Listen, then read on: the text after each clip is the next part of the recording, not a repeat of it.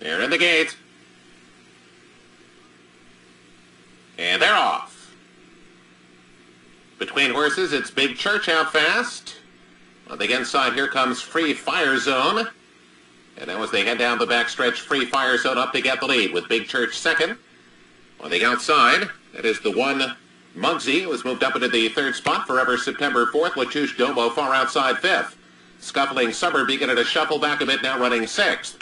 After that, it's about four. Back to Pablito P, who moves up on the inside, but is still running about 8 lengths behind. I Might is dropping back. Beginning to move on the outside is Bruda, and at the back is the trainer Tormai Haven. They're pretty well spread out as they move to the 5/16 pole. It's Free Fire Zone in front. Free Fire Zone leading it by 2. Big Church continues to give chase second. It's about 4 back to Pablito P. Pablito P is a rallying third. The one Muggsy is down inside fourth. After that, Latouche Domo and Bruda.